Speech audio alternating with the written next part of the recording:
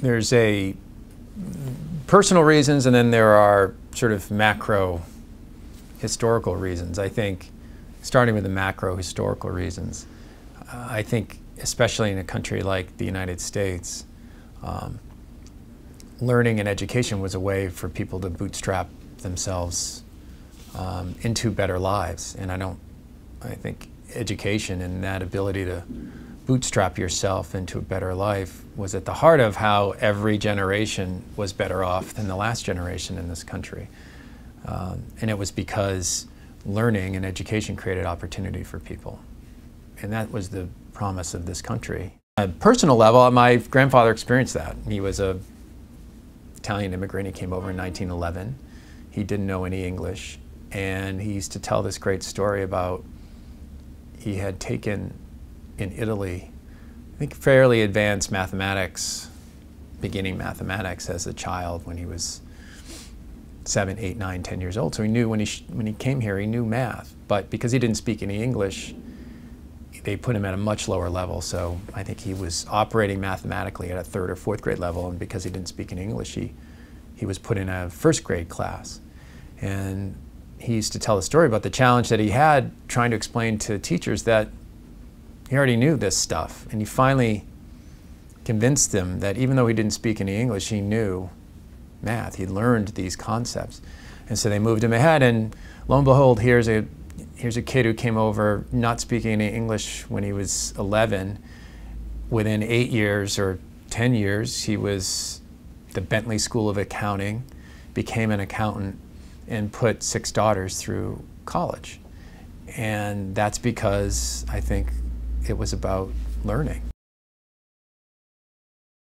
Because of globalization, we may be at the mercy of any sort of global economic disruption, no matter what country you're in. We're all kind of now depending on each other. So my guess is there's going to be a lot of pressure put on individuals to keep up with economic demand and supply with respect to jobs. And I think when you think about why lifelong learning is important, I think you have to constantly be creating opportunity for yourself as you move through your career. I don't think we can afford now, and the data is proving this out, you get an undergrad degree, you go to business school, you get an MBA, and then you can afford to take a deep breath, relax, and stop learning because you've somehow made it. We now know that that's folly. That's not true anymore.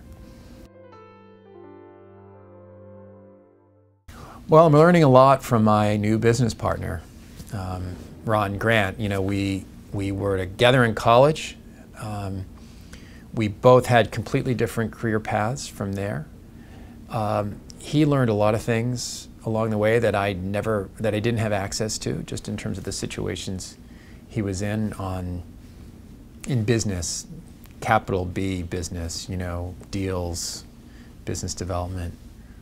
And then here's 2 guys who last worked together 25 years ago in the mid to late 80s in a college environment, but working on projects and doing stuff together in college, to almost 25 years later, coming back together again, each of us with our own skills. So what I've been learning from Ron, my partner in my new company, is all the stuff that he's picked up along the way.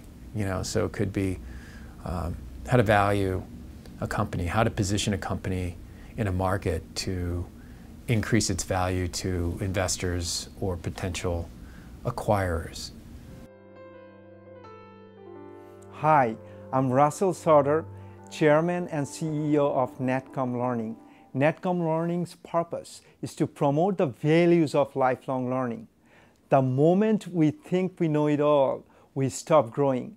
Develop the passion for learning, be a lifelong learner.